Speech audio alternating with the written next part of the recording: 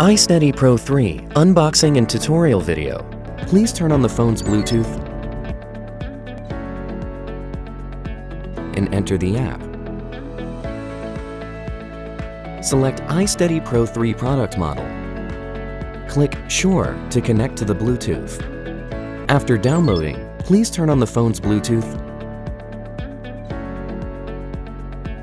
and enter the app. Select iSteady Pro 3 product model.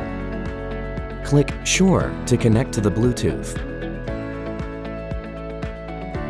Click Control to enter into the virtual joystick interface. The virtual joystick can remotely control the shooting direction.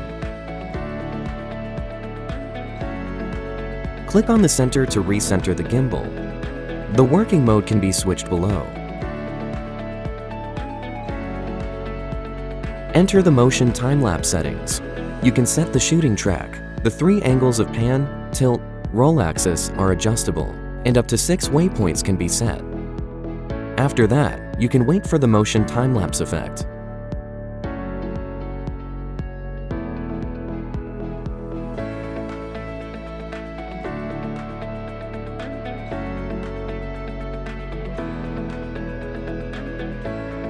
You can enter the app settings to adjust various parameters of the iSteady Pro 3, such as follow speed, joystick speed, etc., and set personalized parameters.